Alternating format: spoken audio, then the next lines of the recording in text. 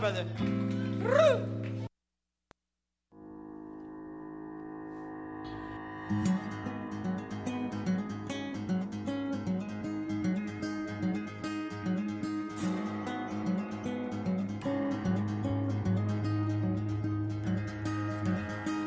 I see the clouds, they're rolling in.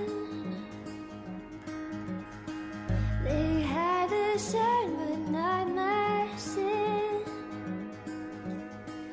The Judas kiss still on my lips. Can't walk away from where I've been. Oh,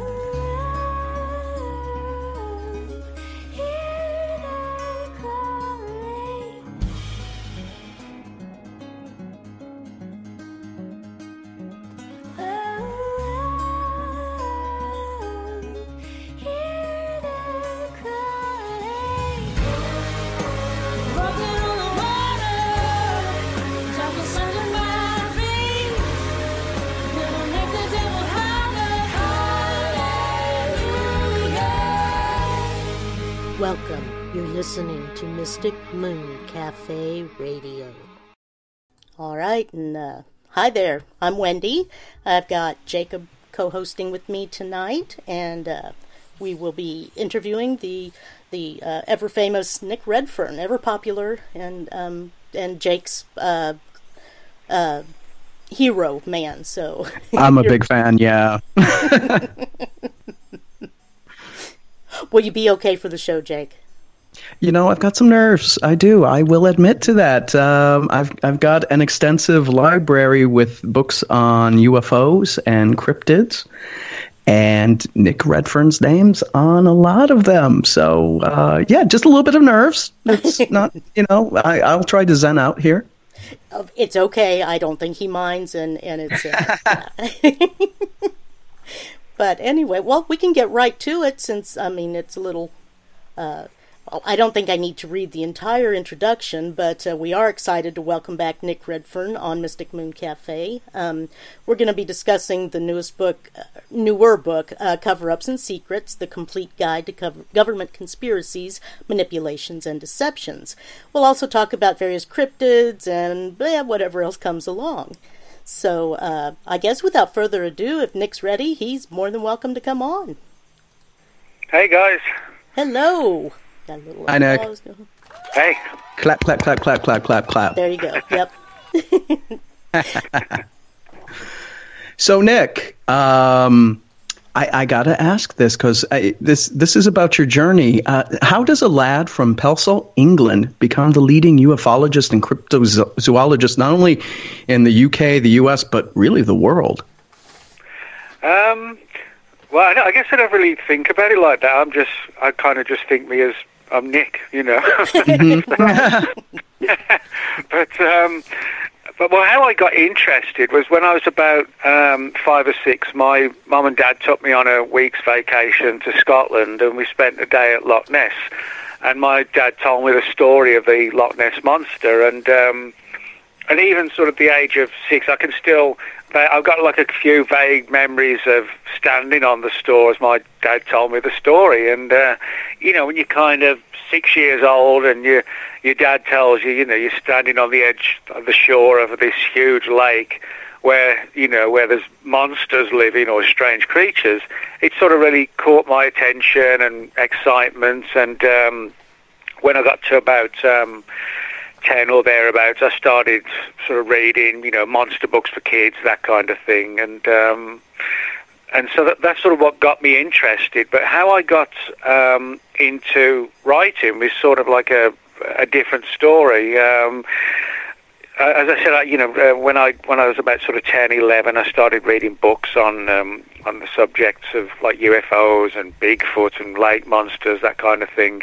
But as far as the writing's concerned, well, at school I wasn't really the best student, to put it bluntly. I just wasn't.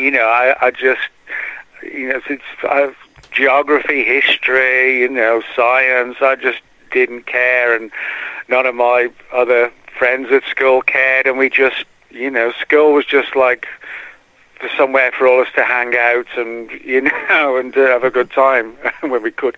And as I said, I just wasn't really that good at school. I didn't go to college. I didn't go to university. I was kind of like, the classic sort of dropout almost, really.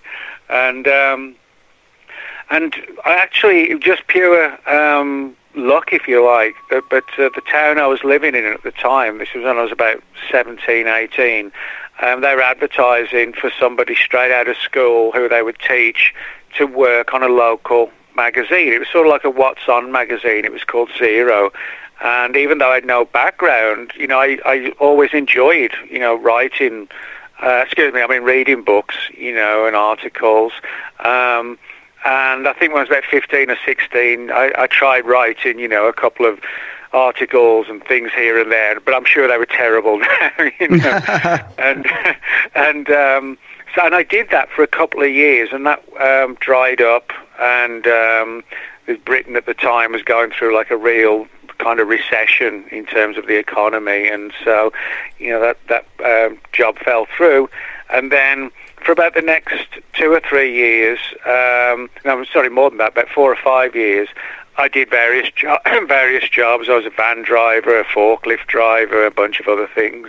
And I did that for about 4 or 5 years, and then I thought, well, you know, I can keep sort of moving, you know, crates on the forklift till I'm like 65, and then, you know, retire, and 10 years later die. You know, and I didn't really want to live like a solid education kind of approach to it, but you know, I sort of read and studied the structure of how other people wrote books and things like that, and I thought, well, why don't I have a go at writing a book, and if it doesn't take off, you know, I'll just stay, you know, driving the forklift or the vans or whatever. And I'd got sort of enough money in the bank saved up to last about 6 months, and I thought, if I don't make it at 6 months, you know, it's either another job or, you know, it's like you're in the gutter kind of thing.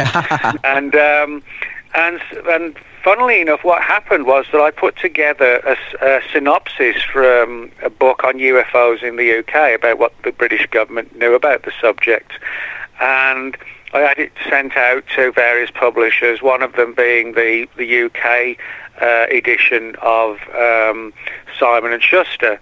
And I got a call one of the days and saying, yep, we like the book, and, you know, we'd like to take you on. And they actually took me on for a 3-book deal. And this was when I was sort of in my, I think it was about 23, 24, 25 at the time. And that's really how it all took off. It really was kind of like just, you know, various kind of coincidental things, being in the right place at the right time, and things just happened, you know. And but that's kind of how sort of my life's always been, really. You know, it's you know, when you're a writer, it's not what people think, you know, where it's all like sort of living in the, you know, Beverly Hills and driving Ferraris. It's not like, you know, it can be quite a precarious job, you know. It's like any self-employed job, but, you know, I enjoy what I do, and as long as I enjoy it, as long as I, you know, have that enthusiasm to do it, you know, I'll keep doing it. So. And doing it well. Doing it very well. Oh, well, thank you. For sure. You are prolific, Nick. Prolific writer. Well, it's one of these things where, you know, there's a lot of different things I'm interested in, but when it comes to writing, you know, it's like, again, going back to saying, you know, like a self-employed job. I mean, I wouldn't want people to think what I do, that I consider it just a job. You know, I don't. If I didn't have the passion and the excitement and the fun for it, you know, I wouldn't do it, you know. So that's why I said, you know, as long as I've got that passion for it, I'll keep on doing it. And, you know, I don't see that going away anytime soon, really. But, you know, when it comes to, you know, when you said about being prolific, I mean, it's one of these things where there's a lot of things, you know, I like to write about different topics, but you also have to be sort of, you know, driven, and also, for me at least, you know, you need to be in the right position to be able to write. And by that, I mean, you know, I like to sort of work 9 to 5, Monday to Friday. You know, I sort of get up, have breakfast, and then mess around on Facebook or something, you know, and then, you know, post a picture of a talking dog or whatever. And, and then... Dog man, right? Yeah. And then sort of like 9 to 5, Monday to Friday, is when I write the books and the articles. And, you know, I come around, 5 o'clock comes round, you know, I stop. Laptop goes in sleep mode, and then I don't touch it till like 9 o'clock the next morning. And on Fridays I usually finish about 4, and I don't touch the laptop again till 9 o'clock Monday morning. You know, for me, evenings and weekends are for, you know, having a good time. And you know, I think it's important, you know, to like in any situation, you know, you want time away and be able to just sort of chill out and have a good time, and then you go back to it, on Monday, and that way you don't get sort of burned out, and you still stay enthusiastic about it all. So that's what I've always done, is to sort of balance, what I do in terms of the writing versus your life, so to speak. Very good. You don't really have a job, though, because you love what you're doing, so it's never a day at work. It's I get to go do my passion and have fun with it, and that'll keep you young. Mm-hmm. Yeah, I think sometimes, circumstances happen where, like I said, like with me, I had to, for a few years, I was, forklift driver, van driver, and you just, sometimes it comes to where you just have to do what you have to do to survive. But if you can do something that you really enjoy, that does make it much better and much easier, and I think it's just a matter of, I always tell people, whether it's writing or if you want to be in a band or you want to do this, you want to do that, anybody can really do something. If they've got a dream, you can do it. But you just really have to get down and do it, and just keep pushing and opening doors. And like I said, you have to be very driven, to sort of survive and do something that you want to do. It's no good being a mindset of, I'll never do it.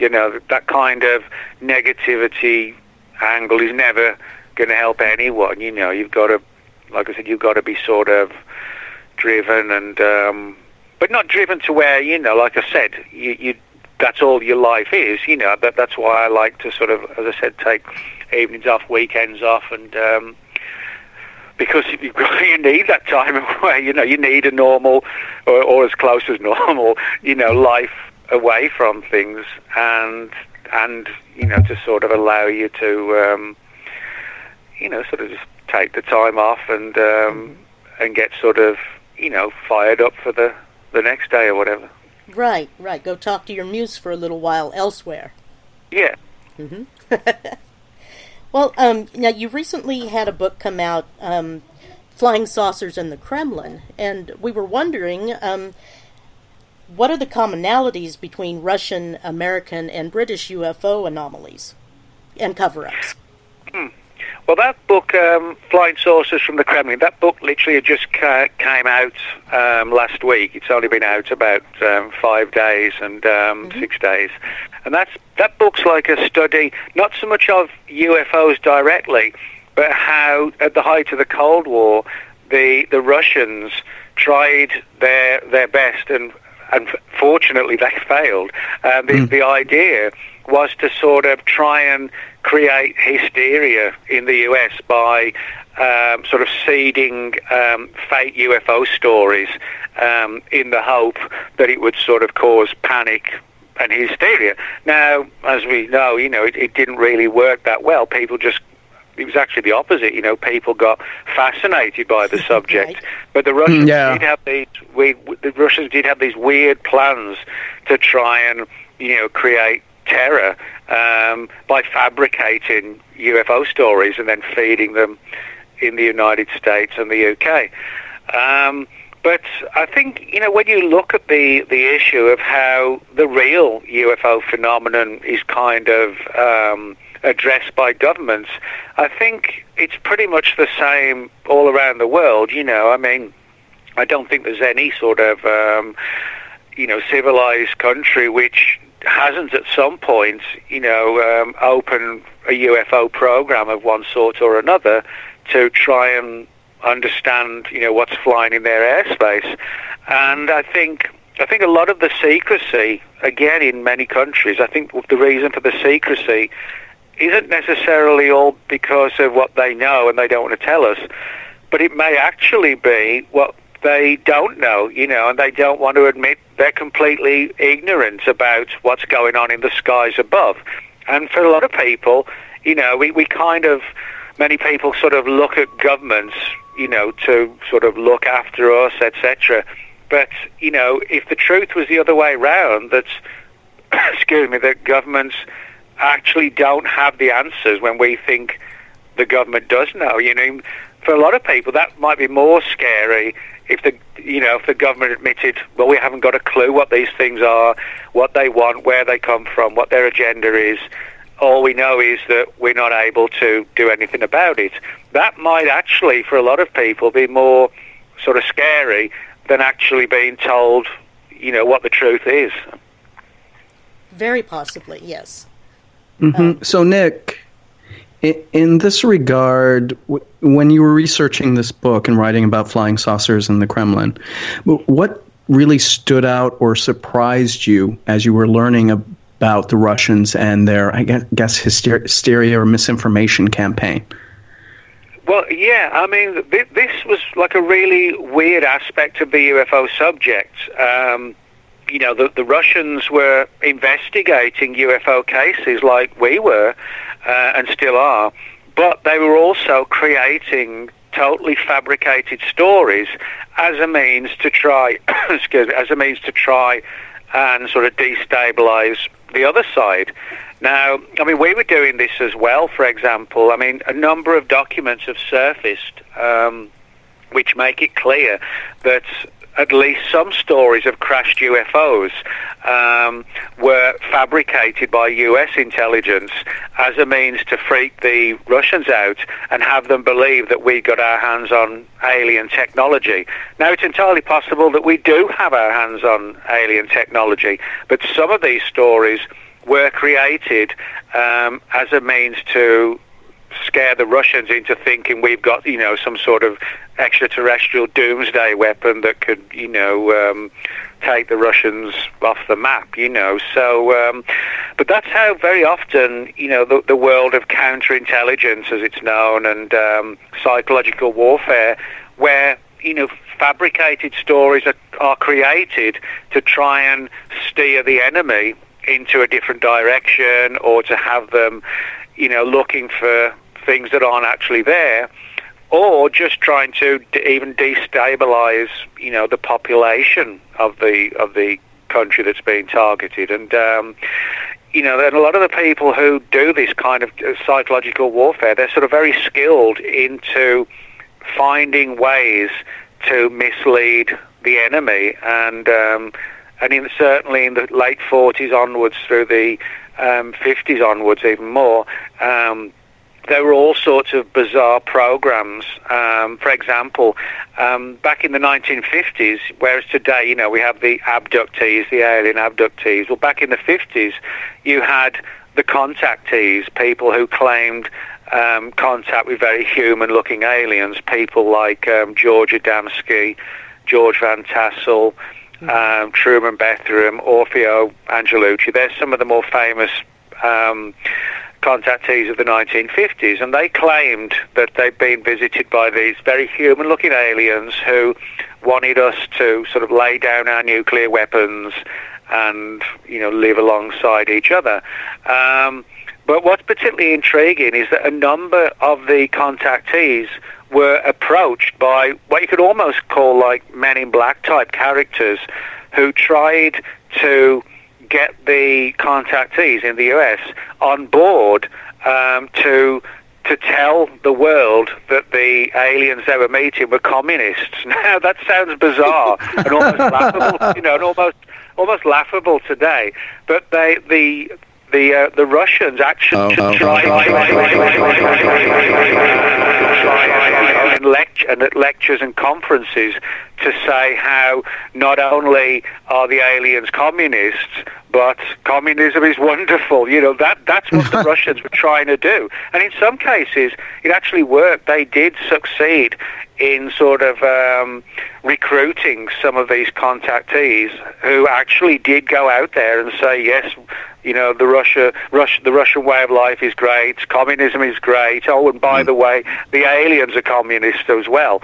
And so it's like really strange games were played, back then as a means to, just sort of play with the other side and just, kind of find more and more of ways to destabilize the enemy, if you like.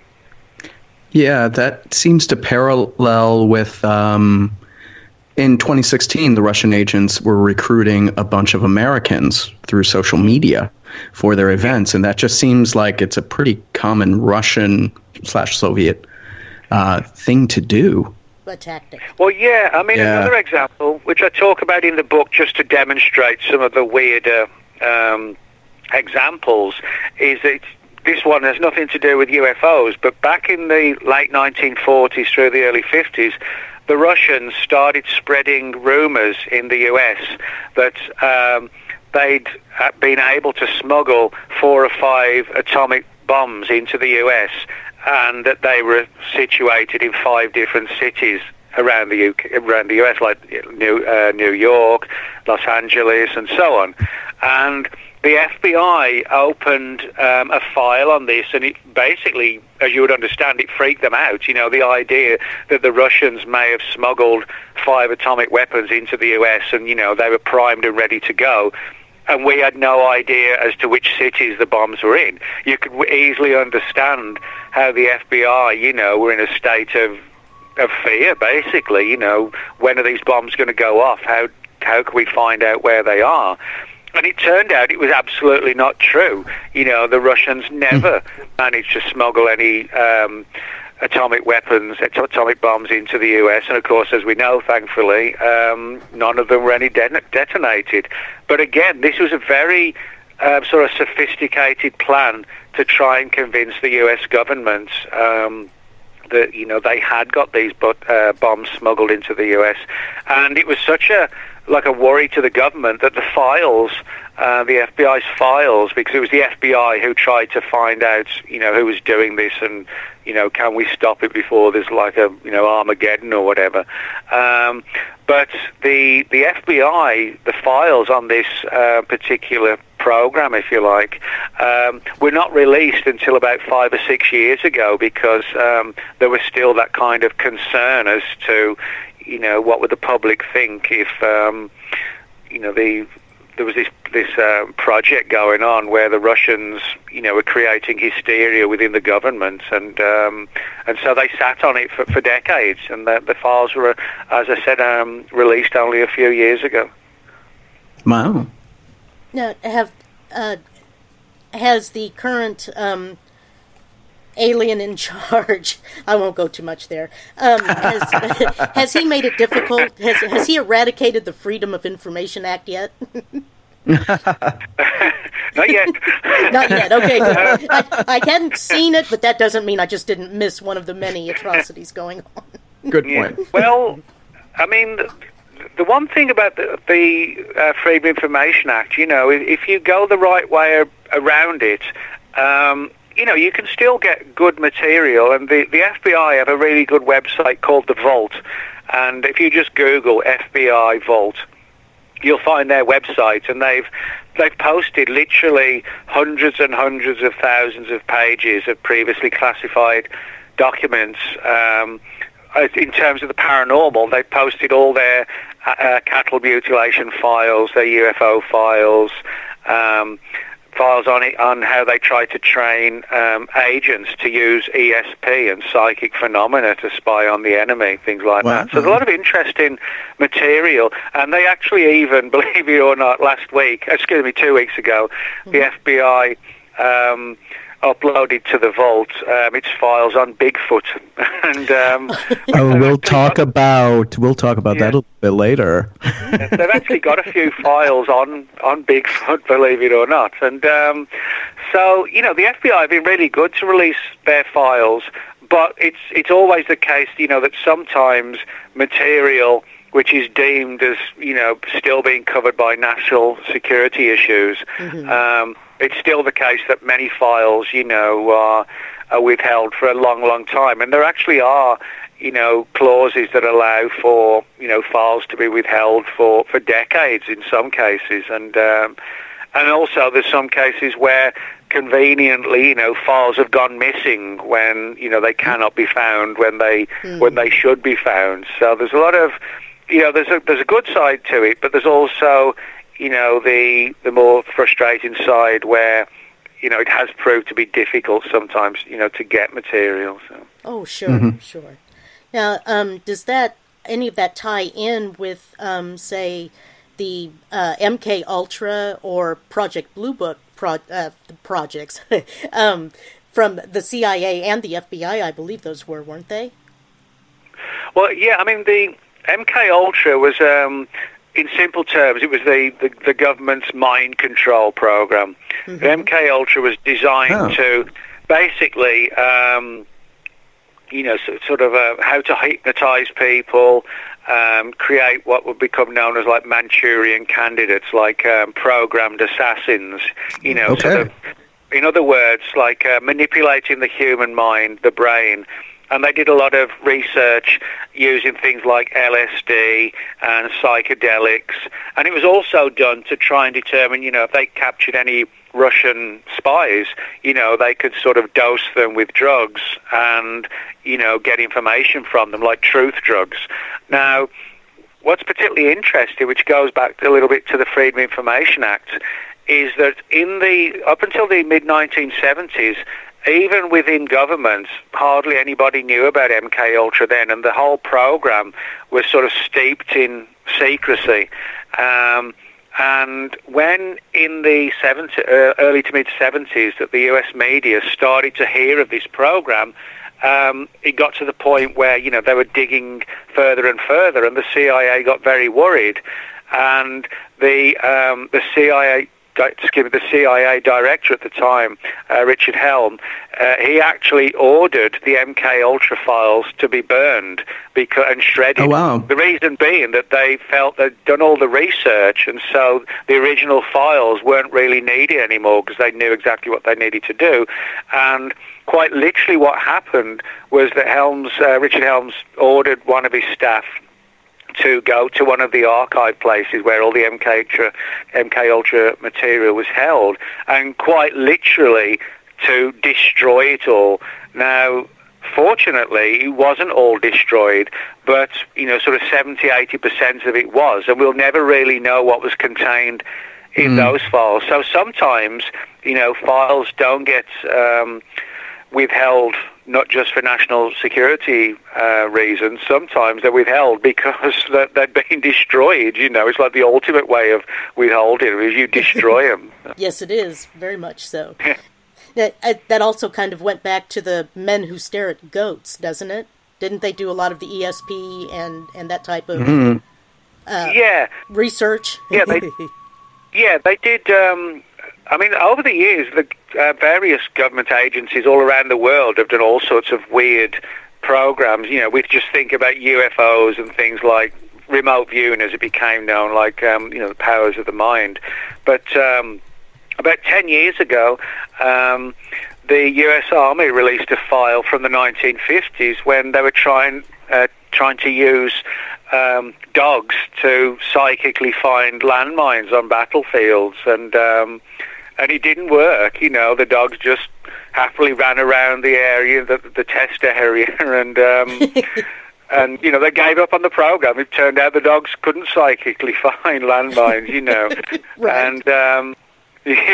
And but there's all sorts of other really weird programs. For example, I swear I'm not lying when I say this, but in the Second World War, they had the U.S. military had a plan to have sort of not aircraft with with pilots on board, but to have sort of guided missile type aircraft. And they would actually have like a pigeon inside the cockpit, and the plan was to try and teach the pigeons to press specific buttons to like drop a bomb at a certain time. And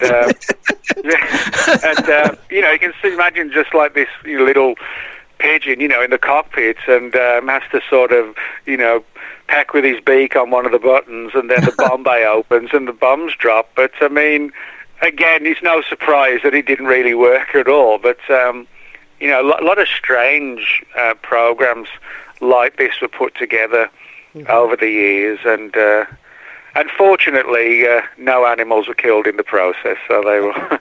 Okay, that's very good. The programs just didn't even take off at all, really. Okay. So, but it does demonstrate, some of the wacky operations that are put together, as well as the more down-to-earth ones. Right. Now, in the cover-ups book, you went into the CIA and the Martian. I'm going to call it spying, but a remote viewing, I guess, maybe with the psychics. Oh yeah. Would you like to tell us a little bit more about what they did? And oh yeah, this is a really interesting story. For people listening who haven't heard of remote viewing, it's basically sort of using the power of the mind to focus on other locations. And this was done, sort of very well in the at the height of the Cold War through the 70s and the 80s. And basically, for example, the CIA want to try and focus on what's going on in the Kremlin right now. They would use people with psychic skills who would literally almost sort of like astrally travel their soul to the Kremlin and see what was being spoken about, and then they would sort of return to their body, and then it would be a case of essentially then getting all the information from the remote viewer. So it's sort of like psychically spying. Now, the program began in the early 70s and went on for a couple of decades, and there's still rumors that it's still being done now. But one of the more intriguing efforts that went ahead was in 1984, when, for reasons which we don't really understand, and that in itself is important, for reasons we don't know, somebody in the CIA wanted the remote viewing team to remote view the planet Mars. But they wanted the remote viewers involved to try and focus on how Mars looked round about 1 million years ago. And again, the important thing, or one of the important things, is what prompted the CIA to do that. And we still don't have that answer. Now, that kind of suggests that somebody or a group within the CIA has some knowledge of activity on Mars or life on Mars in the distant past, and they were trying to use the remote viewers to sort of, in essence, project their mind back in time, like 1 million years or so, which was the figure they were looking for. And according to the remote viewers that were used in this particular project, they said that they could see Mars as sort of like a rapidly dying planet. It was almost, as if it was, just sort of rolling towards destruction, that the atmosphere was degrading, earthquakes and volcanoes, and, there was sort of death on a massive scale, and, it was like as if Mars was on its final legs, whether it was caused by, something like global warming. Sorry, that doesn't exist, but... it does between us. We do have that question coming up later. Yeah, but basically, you imagine sort of your worst nightmare in like a sci-fi movie, if the Earth's sort of, on its final legs and the atmosphere is falling apart and so on. That was the image that the remote viewers picked up when they were remote viewing Mars, and it came across as like a very, sort of strange situation, with the Martians trying to save themselves and heading underground and sort of destroyed buildings, and just everywhere in just chaos and disaster. And they also remote viewed sort of later on as well. And this is when the whole issue surrounding the so-called face on Mars began, this sort of large face-like structure on Mars, which some people think is just, a piece of rock. Other people think it's like a carved face. But the CIA looked into that as well. And again, they came up with sort of this imagery, of a ruined decayed planet, whose lives were extinguished like, a million years ago, but some of the buildings and, structures were still around.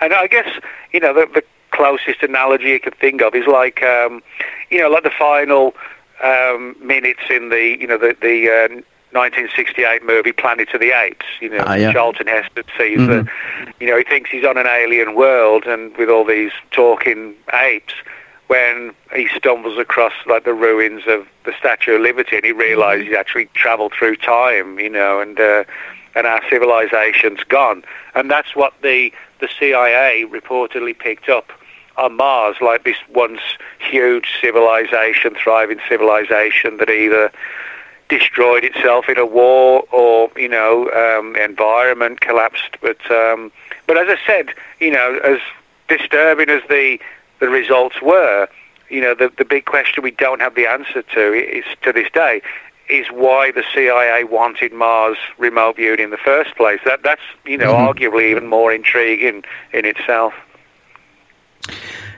So let's just quick pause here. I have a question for you from our chat room, and it's from Ross. He's from Seattle, Washington, and he's asking, is the UK or America more protective over their belief of alien life forms?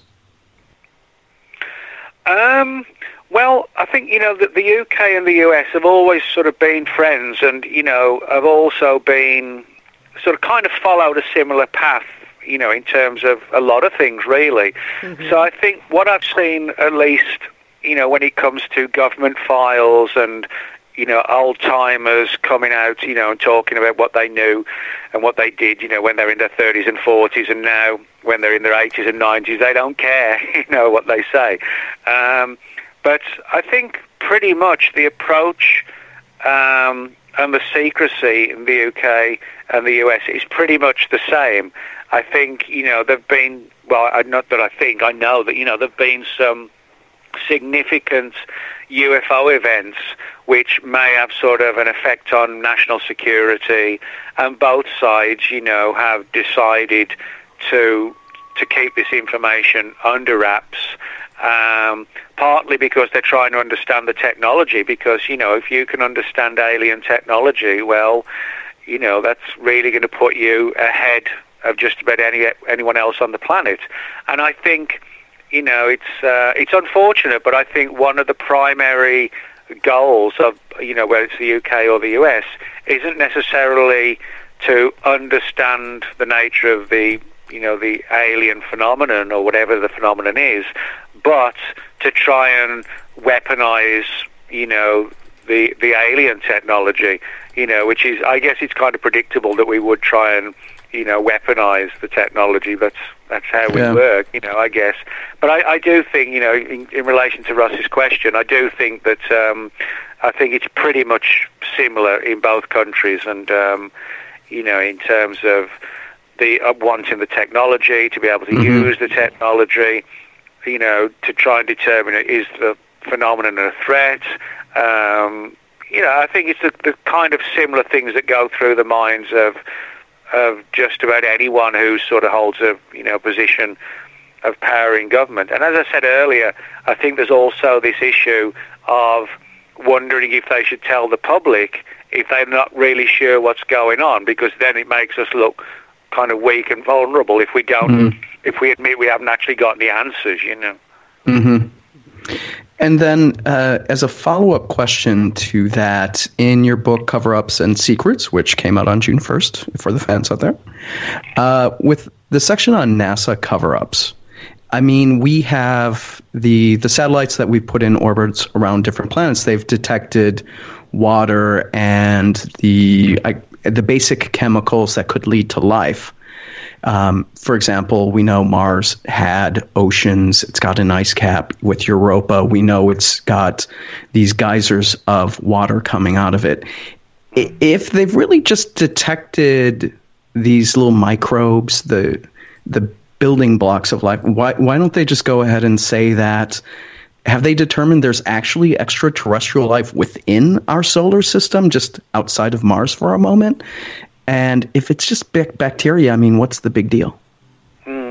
Well, I mean, that's a good question, and I think what it may come down to is that it's not just sort of, bacterial life or, some sort of virus, that kind of thing. I think that if that's all that there was, if there were just, some little life forms found, sort of like a half-inch worm or something like that, I don't see any reason not to say that. I mean, saying that you found a 1-inch worm, 20 feet under the surface of Mars, that's not going to make the world civilization collapse, you know what I mean? Right. Oh, you would hope not, anyway. Could be good. We would be in big trouble if, we fell apart over a worm, so, but yeah, joking aside, joking aside, I don't see any reason as to why something like that should be withheld. So the only thing I can really think of is that somebody knows that even if there are sort of little insects or whatever, that's not the whole story. And, I think there's a lot of potential questions that would come out if, for example, government came forward and said, okay, let's just say, hypothetically, they make a clandestine flight to Mars and find a bunch of material and confirm, that there are ruins of pyramid-type structures, which people have talked about on Mars. That it wouldn't end there, because then it would sort of connect to, well, who were they? Where are they from? Were they all destroyed? When their atmosphere degraded, or did they manage to escape from Mars? And did they come here? And if they came here, are we the Martians? Did they look exactly like us on Mars and they made it here? And we are them and they are us. Or you could take the view, did the Martians manage to get to Earth and were they perceived as being our gods? And when you bring religion into anything, it always causes controversy. So I can easily understand how if evidence of life on Mars was found and it was intelligent life, and there were ruins and remains of structures and things like that, I think there might be a tendency, unfortunately, on the part of government to not tell us, because it would open this sort of Pandora's box of, well, what does this have to do with religion? Did they come here? Why are there pyramid-type structures on Earth and there seem to be pyramid-type structures on Mars, and the face on Mars kind of looks like the Sphinx in Egypt, so does that mean there's a connection somehow? And there would be all these issues that would come tumbling out. So I can easily see why someone in government would say, look, it's going to be much easier just not to tell them, and I think that's probably what's happened, I think. Very probably.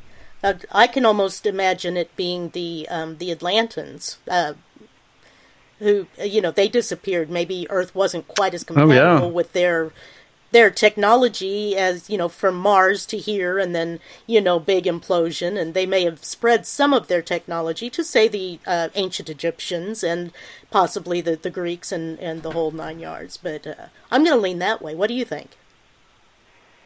Well, yeah, you can go back to pretty much all cultures, where they've all got gods and sort of supernatural beings that come down from the sky, and even things like, in the Bible, things like, the story of Sodom and Gomorrah.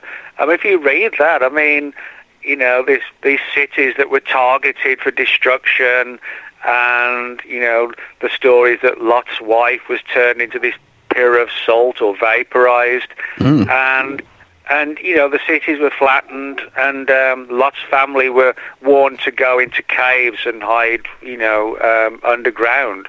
That kind of, almost like a warning, to keep, to sort of protect yourself from radiation. And, the cities were reportedly, were told by these mysterious visitors, Lot's family was told to leave the cities, but never look back. That's kind of like, if ever we had a war today. A lot of people don't know, if you survive the bomb, let's say, God forbid it happened, but if we went to, World War III, let's say the nearest city to you would be vaporized. Your millions would be dead in a millisecond. But then you've got to deal with the radiation. Yeah. And there's also other things a lot of people don't realize, is that when you have an atomic explosion, the flash from the explosion itself, if you are unfortunately happen to be looking out your window, at the time when the bomb explodes, it can cause significant eye damage, even permanent blindness, and also the incredible blast, the sound. Tests have shown it'll just blow your eardrums out. So there isn't really much to look forward to in that situation, but if you look at the parallels between things like I said, Sodom and Gomorrah, it almost sounds like localized tactical nuclear strikes. Now of course the big question is, was this being done by sort of early but very advanced humans, or could it even have been Martians escaped from Mars, came here and then started turf wars here, and were perceived as our gods that destroyed the cities or whatever. Okay, quick pause here. We have a question from our chat room. It's from Cindy in Kansas City. And Nick, in your view, what is the situation with the underground space portals located in Iraq? I didn't know anything about this, by the way, so I didn't either. This will be a good learning. Well, there are a few stories along those lines, like portals and doorways, the idea of sort of being able to jump from, one area to another in seconds, but actually traveling, incredible distances. And this sort of ties in with things like portals and doorways and things like quantum physics, which allows for sort of like multiple dimensional realities, sort of coexisting alongside each other. And certainly in the the early years of the war in Iraq against Saddam Hussein, a lot of strange rumors and stories came out of Iraq of supposedly at the height of the when we were fighting Saddam Hussein, rumors were circulating that sort of advanced technologies had been found in Iraq, and that some of them reportedly concerned one of the ancient Iraqi kings, King Gilgamesh, and which is a story going back thousands of years. And what's interesting about Gilgamesh, he was described as being like a giant type figure who lived to about 130 years, so clearly wasn't a normal human, so to speak. Mm-hmm. So there's a lot of weird stuff. But even when, for example, the Baghdad Museum was looted at the height of the Iraqi war, and a lot of really important and priceless artifacts went vanished from the museum, and these all sort of related to ancient Iraqi history. And rumours again were flying around that some of these items were deliberately taken to prevent anyone from finding the truth of this sort of ancient, astonishing history in Iraq. So there's a lot of weird stuff like that coming out of Iraq. Oh, that's fantastic. Yeah. So if we could step back to the Martians and a possible move to the U.S., the question for you, Nick, is with all the DNA testing the kits that are going on now, we've found, like some of those will report you have so much Neanderthal in you. Are we finding any other, let's just say, anomalies in human DNA that can't necessarily be explained and could be linked back to an alien inhabitation of the Earth? I wouldn't say we're finding sort of anomalies that we don't understand, but I mean, one of the interesting things that is, this one particular small percentage of the human race whose blood is quite different actually to everybody else, and it's people who basically called RH negative, RH standing for rhesus. And okay. Basically, people, the number of people who have who are RH negative, the figure's actually very low. It's about anywhere between about 2 and 6 or 7% of the world's population. And basically, it means if you have one particular protein in your blood, you're RH positive. If you don't have it, you're RH negative. And now, for the most part, it doesn't cause any issues at all. But the one issue, more than anything else, which is a very significant one, is that, for example, if you have a woman who is RH negative, and let's say, her husband, boyfriend is RH positive, and she gets pregnant, now there's no compatibility between the blood. And as bizarre as it sounds, the mother's immune system quite literally tries to kill the growing embryo. And fortunately, that doesn't happen in today's world because we have science and medicine to prevent that from actually happening. But before we fully understood the nature of blood and how there were different groups and the RH negative versus RH positive, unfortunately, babies, the fetus would die because the mother perceived the RH baby as being essentially dangerous, to her. Oh, wow. So now that's a sort of really strange situation where you have, someone whose blood is so incompatible that it even tries to, as I said, to kill the fetus.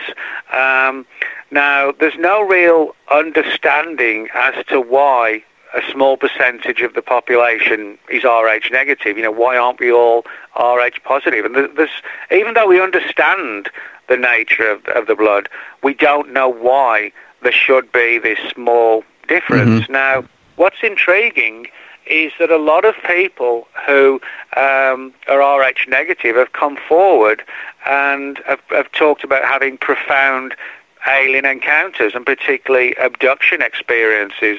And within ufology, this has sort of given rise to like an entire subculture almost of people who believe that,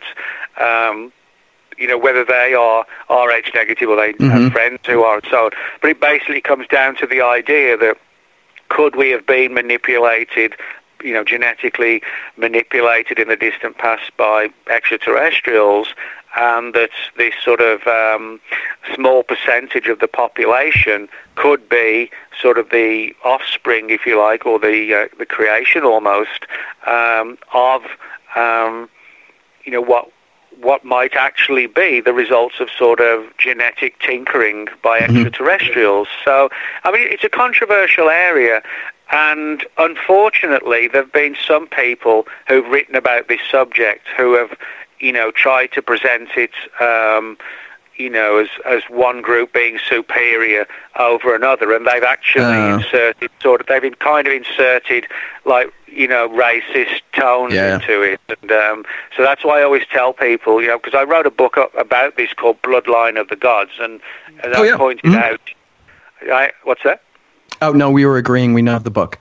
Oh, okay. But I always point out to people, it's important not to play the race card, because that actually has nothing to do with it. But there are some people who have used that as an agenda, to sort of promote, sort of racist commentary and so on. So, it's a controversial area. But for me, I don't see, that we need to go down that path. I think all it comes down to is that a small percentage of the human population is slightly different to the others, and many people within that small group have had a lot of profound UFO encounters. And for me, that's where it begins and ends. I think we don't need to get into the politics of it all in terms of, the more controversial statements that certain people have said, and which is really born out of their agendas rather than just looking at the data, you know. So. Obviously, as they like to do. Yeah. Yeah. Now, we've found now that the FBI, I believe it was, does have files on Bigfoot, the Sasquatches. What all do they have, and what might they be hiding? Well, so there's several files. One of them we're still waiting to be released, but it's a really interesting story, and it revolves around something that became known as the Minnesota Iceman. It basically goes back to the 1960s in Minnesota, when a man named Frank Hansen put on display in a block of ice this strange-looking creature that didn't look like a Bigfoot. It looked more like sort of a very primitive human, but with ape-like characteristics. In other words, it looked like a very primitive early human. Okay. And it was in this block of ice, and Frank Hansen put it on display for a number of years, and it was sort of like a carnival display. You know, it'd be shown at sort of carnival situations around different towns. You know, he's kind of, you know, he'd pull into town and come and see the frozen Iceman, that kind of thing. Now, what's interesting is that two men, Bernard Hoovelmans and a colleague, they sort of looked into this and decided that this was not some sort of like carnival fabricated latex dummy or anything like that. They came to believe that this really was some sort of primitive human or some sort of unknown human-like ape, and that Frank Hansen had the real deal. Now, the big question is, where did it come from? One of the theories is because the story was that it was shot and killed in Vietnam at the height of the Vietnam War in the 60s, and the theory is that U.S. troops actually smuggled it back into the U.S. in a body bag, you know, the body bags that they use for the troops. Mm-hmm. And now, when that rumor got out, it's created another rumor, and that rumor was that the creature in the block of ice might not just have been an ape, that it could have been some sort of early primitive human. And even if it was an early primitive human, in terms of the law, it was still a human. And Frank Hansen got very worried when he heard that the FBI intended to investigate him, because they wanted to know if it was a dummy, they couldn't care less. If it was an ape, well, you know, it was nothing to do that the FBI would get involved in anyway. But the FBI was concerned as to the possibility that what was in this block of ice was some sort of human. And Frank Hansen freaked out, and, you know, the idea that, you know, the FBI in hot pursuit of him, you know, chasing him down, you know, the highway with this strange hairy figure in the back of his van or whatever, you know. I mean, it kind of sounds like something out of Scooby-Doo. You know what I mean? Harry and the Hendersons, yes, definitely. Harry and the Hendersons, yeah. But it's not a real estate developer behind it all at the end. Yeah, but I mean, you know, it's kind of like, it's one of those almost sort of too good to be true, except it really was.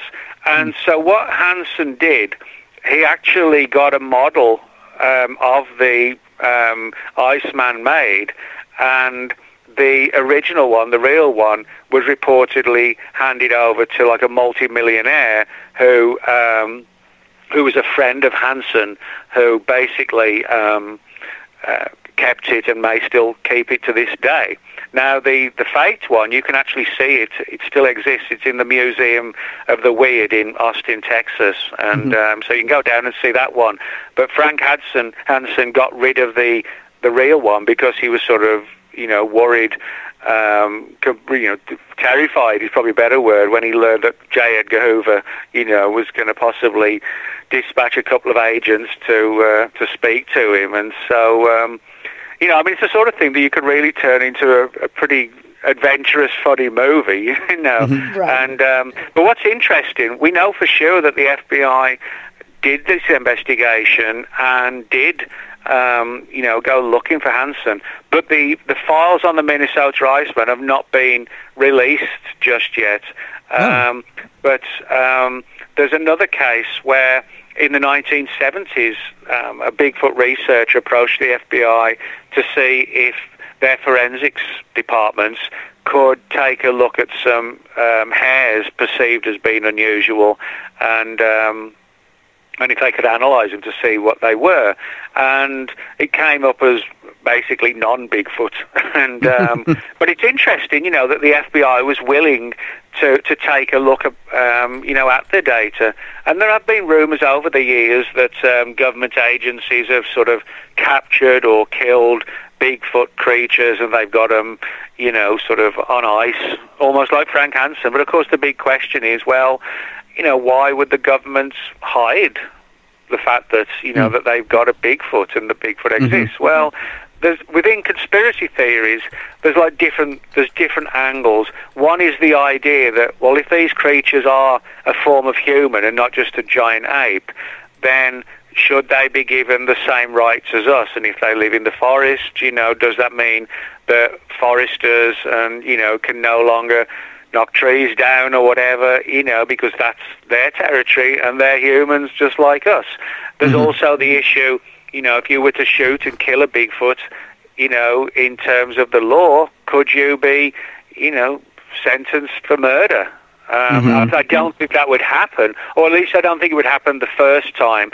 But if it was then proved that these creatures were actually some form of human, I could easily see how, after people have been warned and somebody still went ahead and killed one of them, then, well, maybe that person could be brought up for murder, as strange as it might sound. So, there's stories and theories like that as to why, the government might not want to tell us, because it would sort of open so many sort of doors of a legal kind, and that sort of thing.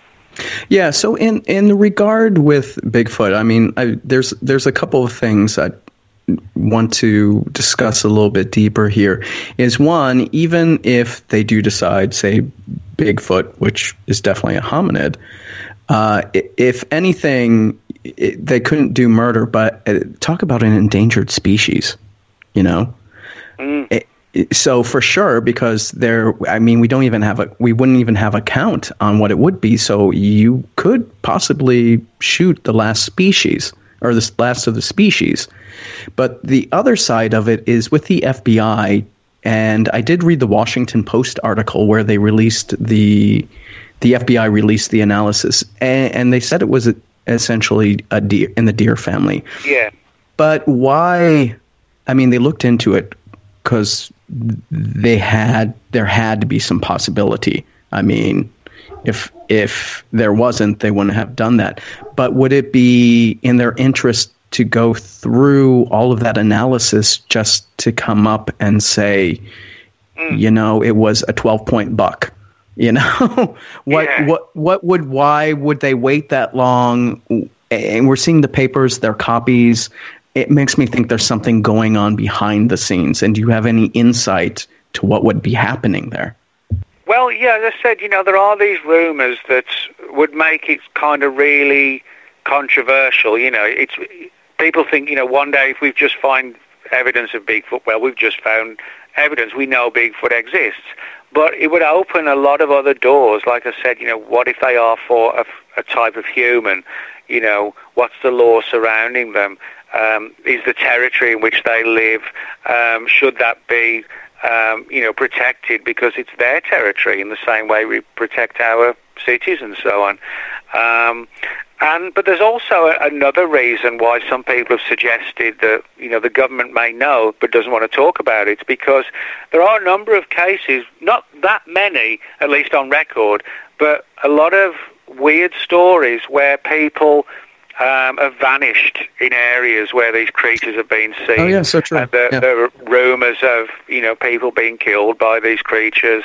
And, so the idea of, all the people who go missing every year, maybe some of them we now know as to why they've gone missing, particularly in the woods,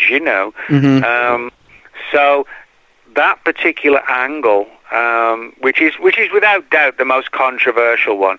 You know, the theory that you know, the sort of the image in Harry and the Hendersons, you know, with sort of cuddly Bigfoot, maybe sort of very far and wide from the truth of this sort of rampaging ape that it sees us, you know, we're sort of 6 foot tall and Bigfoot's like 8 foot tall and 500 pounds, you know, he might sort of view you as lunch and dinner, you know. And so that's, I mean, joking aside, that is one of the interesting theories that, you know, the government knows where at least some of these people who vanished under very odd circumstances in the woods, or if they don't know, they kind of suspect there might be something to this. But the sort of the final, the other angle is that as bizarre as it sounds, there's been a lot of cases where people have seen Bigfoot-type creatures, and at the same time and location, they've seen UFOs as well. And there have even been cases of Bigfoot having been seen literally in the direct vicinity of UFOs. And so this has given rise to the idea that there's some sort of large ape, but what if there's some sort of extraterrestrial creature, you know? And again, that would then sort of open up the UFO issue again. So potentially the government has various reasons to play down the whole Bigfoot angle, you know. So go ahead. Go ahead, Wendy. Haven't the same types of reports been reported for, like, the Dogman as well?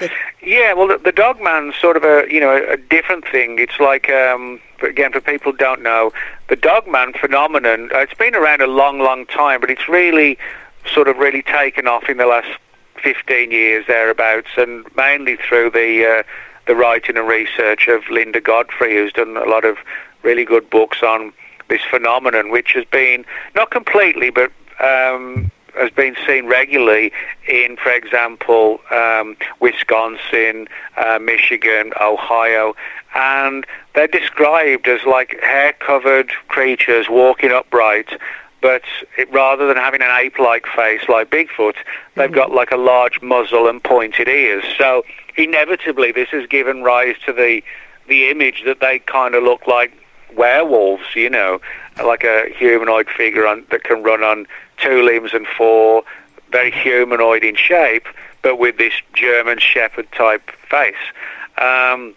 Now, the for people who think this is just nonsense, they just say, you know, it's just nonsense, or it's legend, or it's hoaxing, and so on. But there are, you know, a substantial number of reports on record, to the point where I think Linda has now written like 5 or 6 books on the subject, because there's the sheer number of reports. And now people describe them, as I said, as looking like a wolf-like animal, but one which can run on 2 limbs and 4. Not like a bear. You know, a bear mainly runs on 4 limbs, 4 legs. And just they dances will, on they will walk on. Yeah, they will walk on 2, but it's difficult for them. It's not something they do regularly, you know, or if they want to run, you know, they're not going to run at high speed on 2 legs. But the dogmen are described that's exactly what they do. Now, kind of like the whole Bigfoot issue as well, one of the things we find with the dogmen is that there seem to be, again, some sort kind of supernatural parallels and overtones where, for example, people have seen the dogmen very often at sort of sacred sites like burial grounds, cemeteries, and a lot of the mysterious mounds that you can find in Wisconsin as well, which we don't still really understand who built them or why. But, you know, when you've got these creatures being seen in specific sort of sacred sites and things like that, then you sort of have to wonder, you know, is this a supernatural component? There have been some cases where they've sort of literally vanished, you know, in front of the person, as if they've sort of jumped into a different portal or a doorway, that kind of thing, that, you know, something we don't fully understand. So I think a lot of these creatures within the field of cryptozoology, which have become known as cryptids, I think some of them are legitimate unknown animals But others, I think they seem to have this sort of paranormal aspect to them. And so, there's some of these creatures are flesh and blood, others we don't know what they are, but I think we need to sort of differentiate between, the flesh and blood one and the weirder one, and sort of, as you can imagine, a lot of people in cryptozoology think that things like the dogman should not actually be a part of cryptozoology because there is this supernatural aspect. So it sort of creates an interesting debate as to what is cryptozoology and what should it be. Oh, that is interesting. Yeah, and I can relate to dogmen. So you're speaking to a native Wisconsinite, and I am from Hodag country, okay, way up north with all the lakes. And you are very right. When it comes to the dogmen, there were a few of them. Like when I was growing up, Beast of Bray Road, which is in southern Wisconsin, though that's more of your physical dogmen. But where I lived, a lot of it was linked to Ojibwa, Chippewa, Winnebago tribal culture. And it is true, generally speaking, with the mounds or with the sacred sites in northern Wisconsin for these tribes, they would have protectors, and they were always described as a wolf-like creature. So the question I would ask of you, Nick, is then, with these dogmen, and I'm going to go back to some of your In Search of Monsters episodes, there's a lot of talk about, say, there's a tribal protector, and they were sacrificed to protect. But, when it comes to supernatural, curses, is it genetic? It's probably related to the tribal people. Do you have any more insight there? Because so much of it is tied to folklore and legends with the tribes. Well, yeah, that's a good point, because, you can find reports and sightings of strange creatures in the direct vicinity of, like, sacred sites, stone circles, things like that, all around the world. For example, in Stonehenge in England, where I'm originally from, there have been some reports of strange creatures seen near Stonehenge. They're called the Rollright stones. Okay. And there have been sightings there as well. Now, one of the interesting theories is that possibly ancient man, they had sort of far more psychic mind, if you like, than we do today. And one of the theories is that potentially, let's just sort of take the view that they could sort of conjure up, if you like, from the mind and sort of kick it outward, like the image of what you would call like a supernatural guard dog, not a real creature, but almost like a projected image from the mind. And this is the phenomenon, what's known as tulpas, or thought forms. Okay. The idea that the human mind, if you focus on something, you can sort of externalize it and project it outwards, and it becomes like its own independent entity. And so that's it's a concept it began in Tibet with Buddhist teachings. The idea that the human mind, if you think about something and focus on it long enough, you can almost, in a strange way, create it, and then it becomes free of the creator. So one of the theories is that things like the dogman and the creatures seen around the Rollright stones in the UK and Stonehenge, the idea that they are not real creatures, and they may not even be self-aware, but they're sort of like like a loop, like an old video, VHS loop, just playing over and over again to keep people away from sacred sites. And you think you're seeing a real creature, but you're seeing this image created perhaps centuries ago, which, as I said, may not even be aware itself of what it is in a strange way. It just roams around in this sort of, bizarre kind of half-real situation, if you like.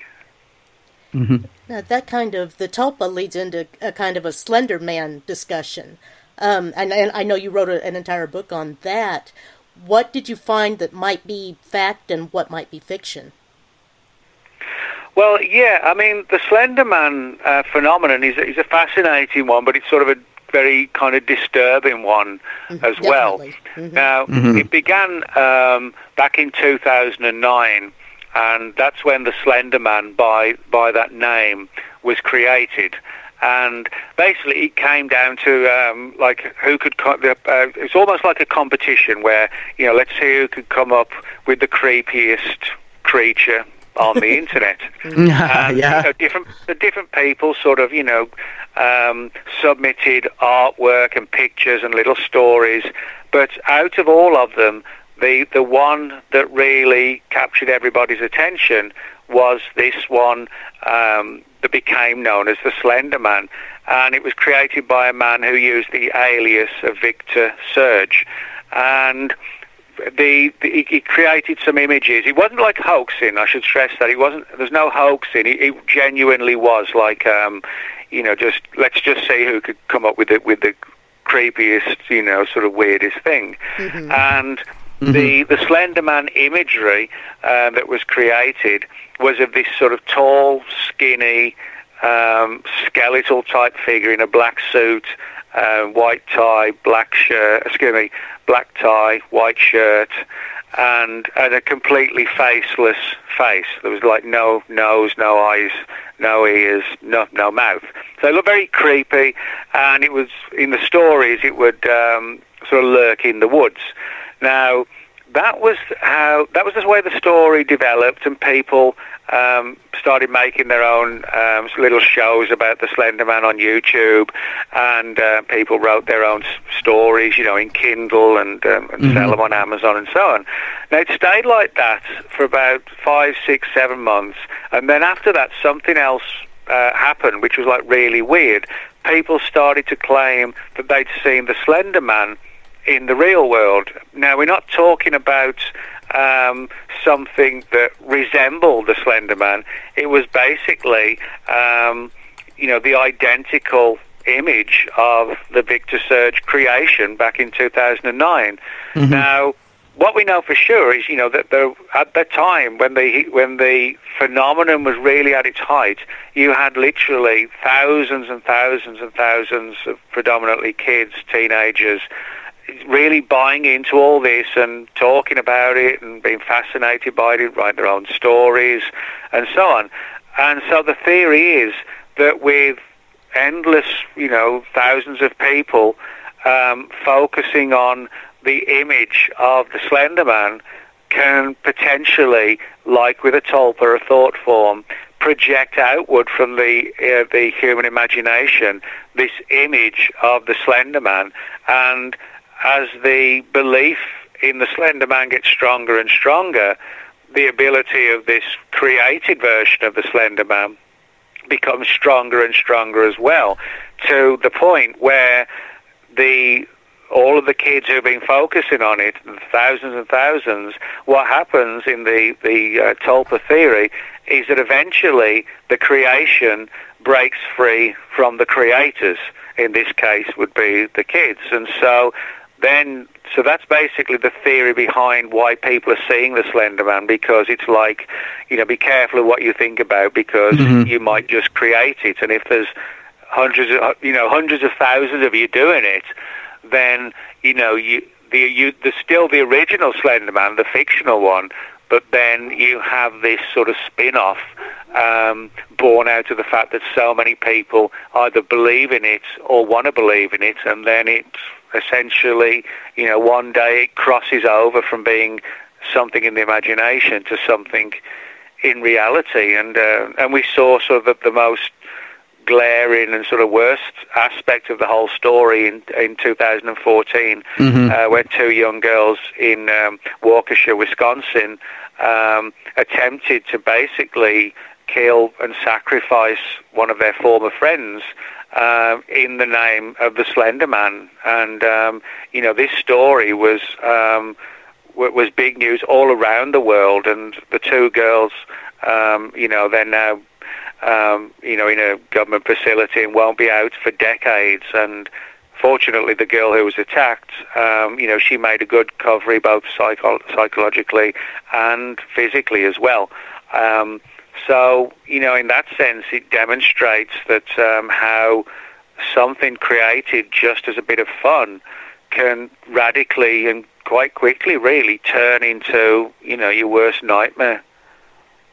Yeah, so in with that, it's like urban legends given a physical form. So, Nick, with your research and with current trends, we have a lot of fan fiction, we have a lot of forums, we have a lot of creepypastas.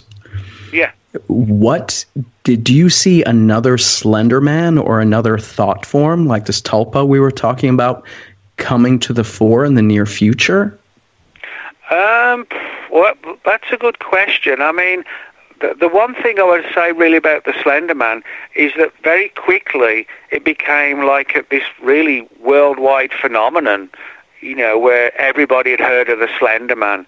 Everybody, in quite quick time knew what it looked like. And really there's not been anything, it's certainly in the internet era, that I think has taken off to that extent.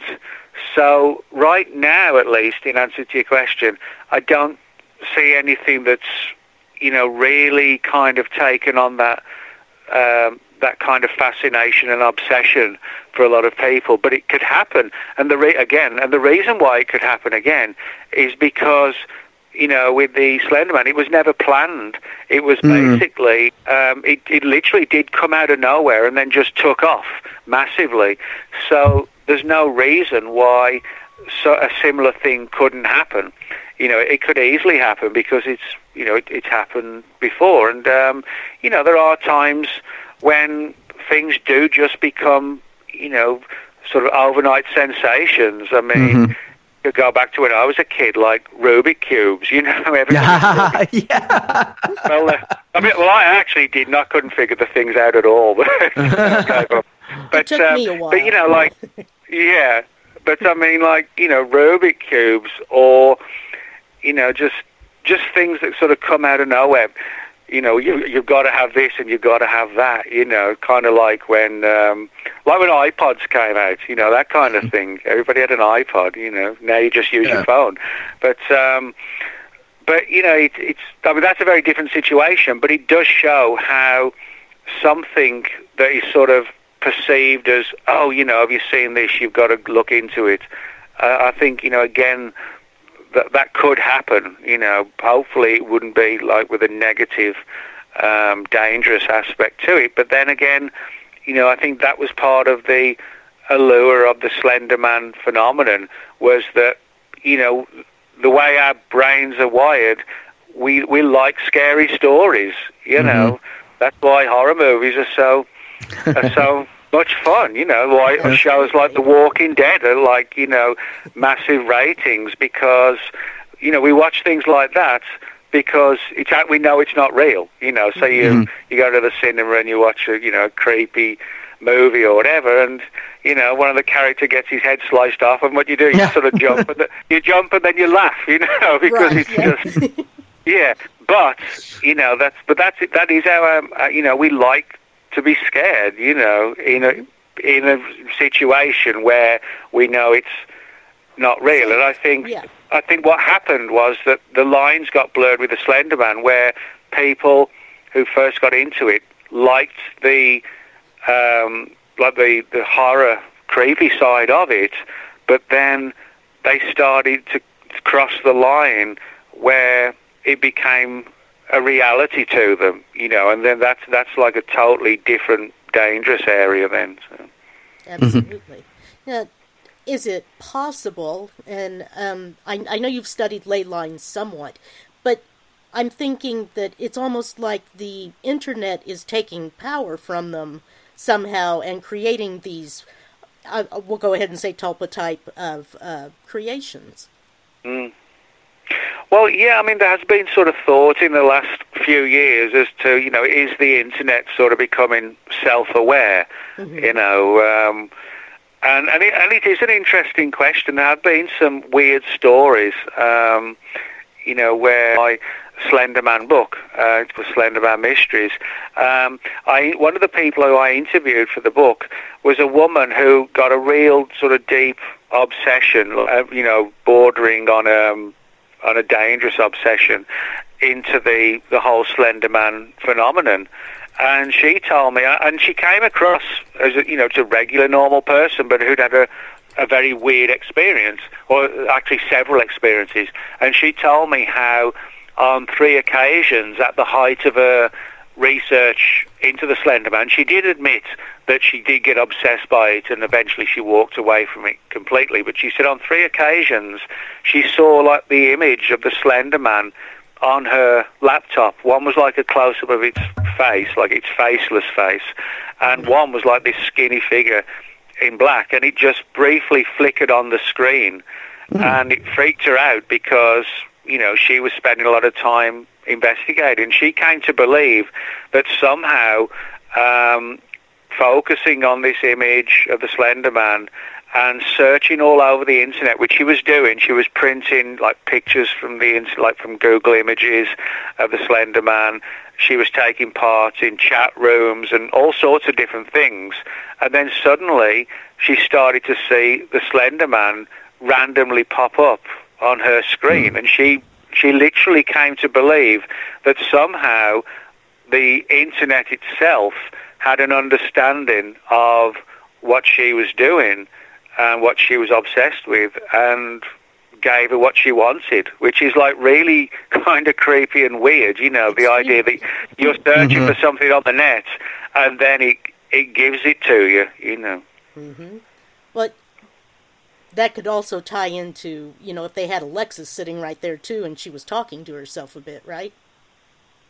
Well, yeah, well, that's true. Well, I wouldn't trust anything with Alexis, really. No. Artificial intelligence and those algorithms, let me tell you.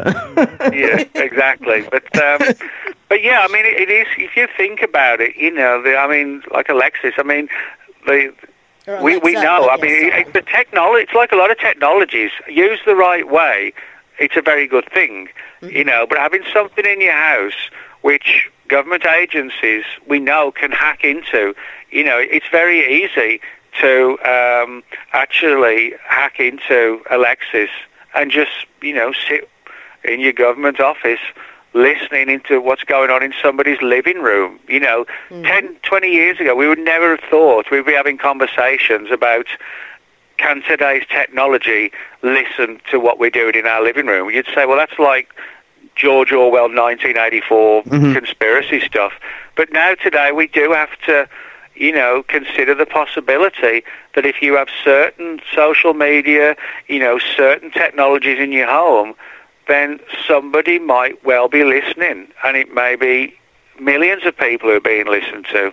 The figure is only dictated by how many people buy the technology, So, it's a strange world right now. In many respects, the internet has changed the world in a very positive way, Absolutely. But the downside is when it's used in the wrong way. And the way I see that it's being used in the wrong way is for mass surveillance of people who haven't done anything, Right. Yeah, just going way too far with it, obviously. Yeah, I mean, if there's somebody who's, posting stuff on social media, and talking about these people need to be killed or whatever, yeah, I get it with that. But, a little old lady who lives in, in a little town in, I don't know, where, Omaha or whatever, she doesn't need to take her shoes off at the airport, you know what I mean? It's like all of this stuff has gone way beyond common sense, and common sense needs to come back into all this surveillance stuff. The average person sitting in their living room, no one should be listening in because they're watching the game, or, they're watching American Idol or whatever. Right. There's no reason why anybody should be listening to anyone under those circumstances. But the disturbing things is that so many people put up with it, Yeah. But one of the things I think is encouraging, over the last few years, there have been a lot of demonstrations about a lot of different issues. People have sort of stood up and said their thing in hundreds of thousands, in in demonstrations in downtown cities and so on. And I don't think it's a bad thing to voice, your opinion along with a couple of 100,000 other people. Absolutely. Mm-hmm. I don't even have. Like a smart type car. Somebody going to hack me. They're going to say, "Oh, I'll get that wench. I'll just hack her car system and crash her into the bridge." Yeah. Well, I don't know if you know this. A friend of mine, actually, she's still got like a flip phone. One of the feature phone. Flip phones, and it's actually, for the most part, with them, you can speak and you can text, and if that's all you want to do, well, that's great. But some of those flip phones are actually quite difficult to hack into, and which is kind of an irony. It's like the less the technology, the harder it is to get in. And but the whole issue of surveillance. Everybody's got a phone in their pocket or in their hand, and if you think about it, most people perhaps will, book their doctor's appointment through the phone. They'll, book a ticket to go on vacation, and so on and so on. So in other words, if somebody wanted to basically hack into your phone, they would find just about every aspect of your life, where you bank, who your doctor is, where you're going on vacation, when you just got your car repaired or whatever. The amount of material that can be reaped, if you like, from a phone is incredible, but it's also disturbing. It's like when people used to say, we're all going to be implanted, with chips, and so the government can follow us. Well, they don't need to implant us or chip us, because we've already got a chip. It's called a smartphone, So there's good things and bad things, Yeah, so on this subject, let's just talk about what's trending with deepfakes, because at the end of the day, most of the electronics that we use are made overseas. We don't know what kind of software. Like there was the, I might mispronounce it, the Huawei cell phone technology company from China. Everyone's putting everything on social media. We have powerful artificial intelligence that goes into your home. I know this. I have about a dozen Alexas, Google Nest stuff in my house. I mean, I can be recreated digitally very easily, Nick. So with deepfakes, who would be the target besides politicians? Okay, but they become good memes. But like, how much of our lives can just be replicated? Can we potentially become victims of like fraud, where someone commits a crime, like let's just take bank fraud, for example, that's rife, and using this deep fake technology that we've surrendered? What is going on there? Well, yeah, I think that's an important issue, because in one sense, as I said, the technology is good if it's used correctly, but we've become we've become slaves to the technology.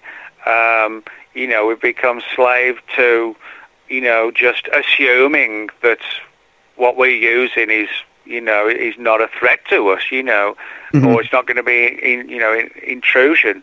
But I think, the more the technology develops, it's almost like you're forced to have more of the technology. Most people probably. Most people probably couldn't get away without a smartphone. I couldn't.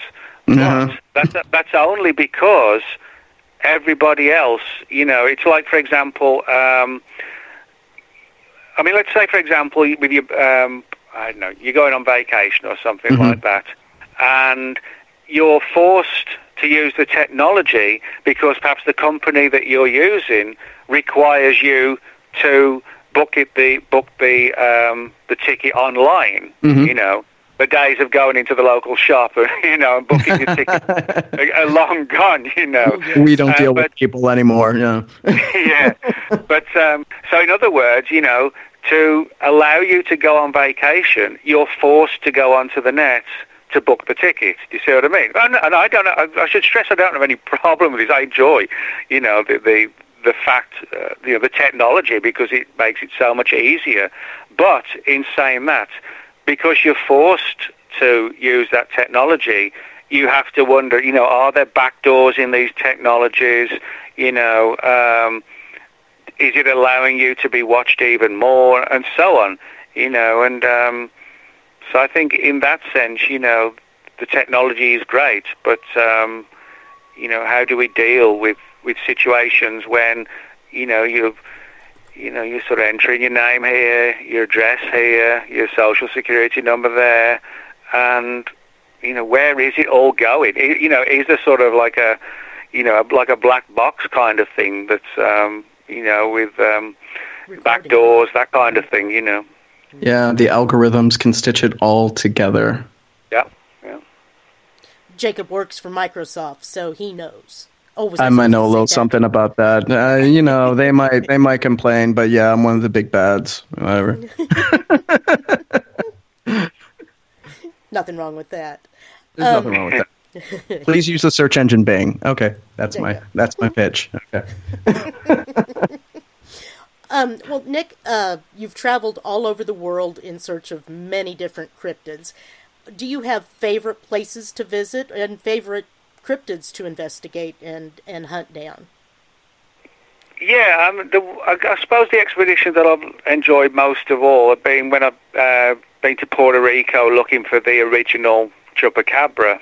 People think of the chupacabra today, they think of like these hairless, dog-like animals that mainly been seen in Texas and some of the surrounding states. But the original chupacabra phenomenon kicked off in 1995 in Puerto Rico, where people described this sort of a creature with a body kind of at the size and of like a chimpanzee, but completely hairless, and had these sort of glowing red eyes, and he had like a row of spikes down his head and neck, kind of like a punk rock mohawk kind of imagery, and it reportedly attacked and killed farm animals, and there were rumours of it even supposedly draining blood from the animals. And I've been on a lot of expeditions to Puerto Rico looking for the chupacabra. Spoke to a lot of people over the years. I think I've been there probably 7, 8, 9 times now over the course of about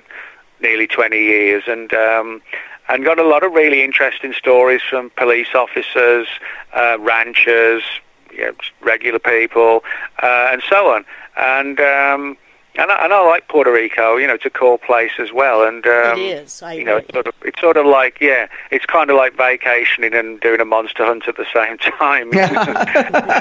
You sort of chase for the chupacabra in the morning, and then in the evening, it's time for a couple of margaritas or whatever. So right, hit the Bacardi plant or whatever. And then go look for giant snapping turtles. Yeah, exactly. But there's no doubt in my mind that there is a real chupacabra phenomenon from all the people I've spoken to. What it is, I don't know. Again, the number of cases, kind of like with Bigfoot and the Dogman, where people have seen UFOs in the same time and proximity as the chupacabra, UFOs seen together, and also some cases which seem more supernatural, where they kind of again vanished in like the flash of light and so on. And so for me, the chupacabra expeditions I've done, for me, have been the most enjoyable and interesting, and I put all that together in a book a couple of years ago called Chupacabra Road Trip, which is basically a study of all the expeditions I've been on looking for the chupacabra, and it's sort of written in like a diary format, kind of like it was a dark and stormy night, and I jumped in the car and headed off into the jungle. It's kind of written so you follow the story, as it went along, so to speak. Mm-hmm. So, Nick, in that regard, I have like 2 questions. It is the 15th anniversary of 3 Men Seeking Monsters. And since we were on the subject of your travels, do you have another traveling monster book? I mean, I checked it out. The Chupacabra book was published November 2018, but I really like your adventure books like that. Do you have anything else like that in the works? Well, I do. For the most part, when I'm doing the Chupacabra book, the cryptozoology books, for the most part, apart from the Bigfoot book that I did and another one called the Monster book, where the publisher had a particular style where they have to be sort of written in it's different entries A to Z. Gotcha. So and it's sort of you write it, but you're sort of detached from the stories. Okay.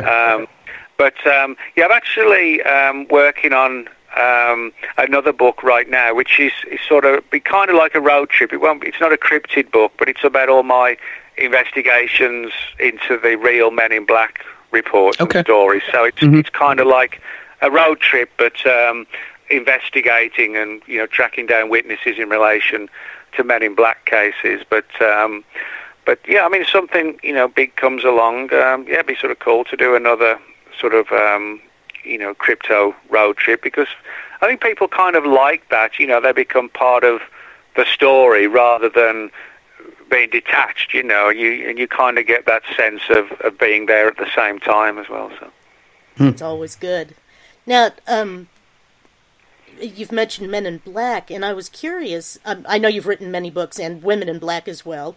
Do you think there's any correlation between the people in black and shadow people that people see all the time? Yeah, I actually do. I've done 4 books on the Men in Black and 1 on Women in Black, and there's no doubt that there's certain phenomena which all seem to be somehow connected. That's like the Men in Black, the Women in Black, the shadow people, and there's like a category within the shadow people known as the Hat Man, which is like this shadowy figure wearing like an old style 1950s fedora hat, which is how some of the Men in Black used to dress as well.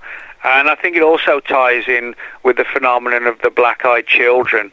And one of the things that all these creatures, if you like, have in common is that they all try and find ways to get into the home for reasons, we don't always understand. But one of the theories is they kind of sort of bleed us dry of energy, almost in like a parasitic fashion, that they quite literally, in a strange way, sort of are feeding on us. But it's sort of like feeding on our energy, our psychic energies, if you like, rather than, physically feeding on us. And there are a lot of cases like that where people have been in the presence of like the Men in Black, the shadow people, and they've suddenly started to feel weak and shaky.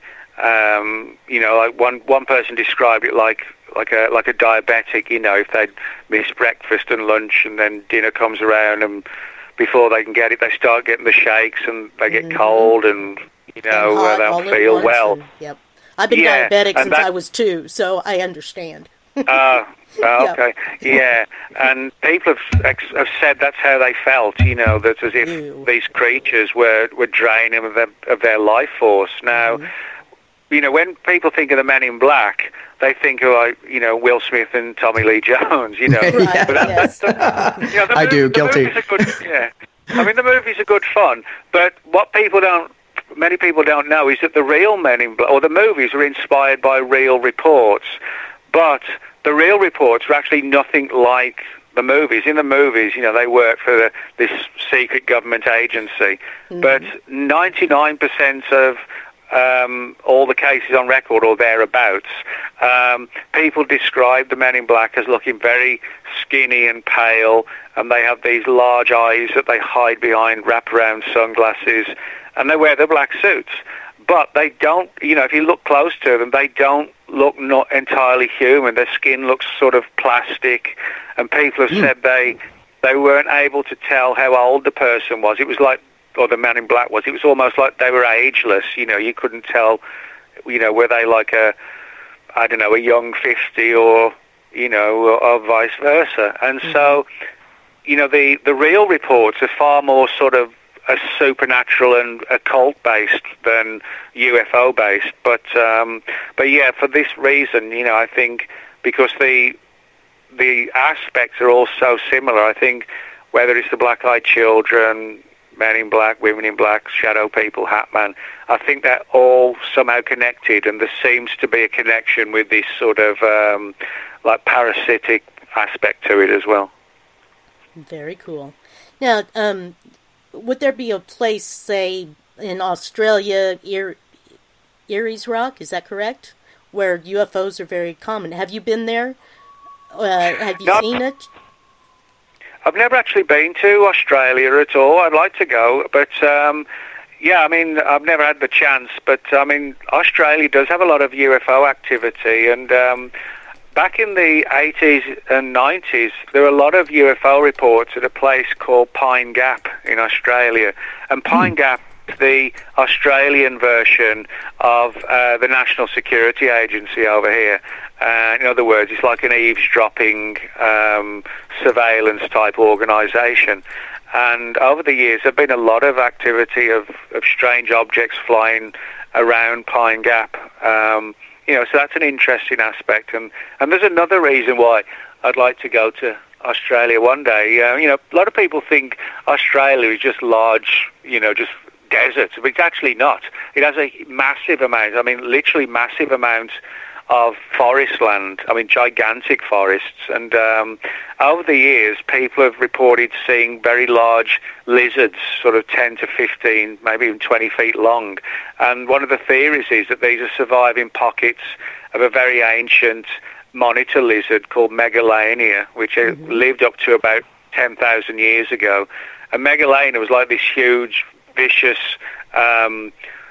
lizard. If you look at a photograph of a Komodo dragon, which is a very dangerous large lizard, and then you double it or triple it in size at 20 feet, you know, it'd be kind of very cool to sort of go for looking for Megalania and to see if they actually still exist, you know.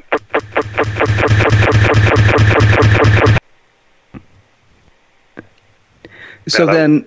Oh, no, still here. Still here. Sorry. It's Nick. I was a really big fan of your book, The World's Weirdest Places. Oh, yeah. And, yeah. And I think that one came out in 2014 or 2015. Are you going to do another book that's kind of atlas-based? Because one of the big things is we talked about ley lines and where UFO activity, cryptids might be common. It'd be really great to see some kind of map type book for that. Do you have anything for that? I don't right now, but the book, World's Weirdest Places, it was basically like about 20 chapters on different places around the world, which have like numerous weird things going on, you know, like, you know, one area of forest where people are seeing Bigfoot, UFOs, werewolves, you know, ghosts. So in other words, like hot spots like the Bermuda Triangle and things like that.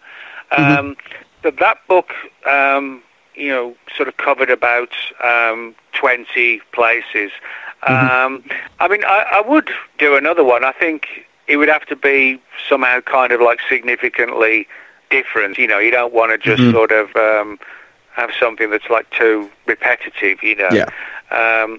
But, I mean, that one was sort of like, you know, the weird places. I think, you know, I mean, I might sort of think of the idea of, you know, just the weird things that are in the places as well, you know, specific places where you might see Bigfoot, that kind of thing, you know, or lake monsters, like a study of lake. I'm actually doing a study of lake monsters and sea serpents, which I think that book will be out early next year. So. Oh, perfect. Yeah, I'm a huge fan of lake monsters. Growing up in northern Wisconsin, we had Peppy.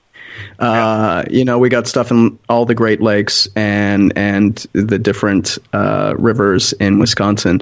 But the next question I have for you, because we didn't really touch on this, is with the show In Search of Monsters, which just wrapped its first season. And Jacob is enamored of.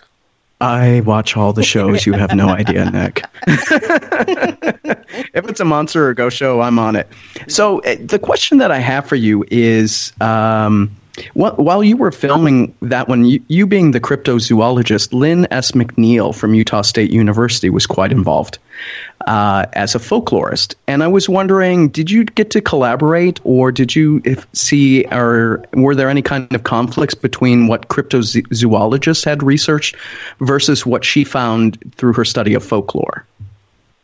There was no sort of conflict in terms of debate because the way it was filmed, when you do most TV shows do this, you're on your own when you're filmed.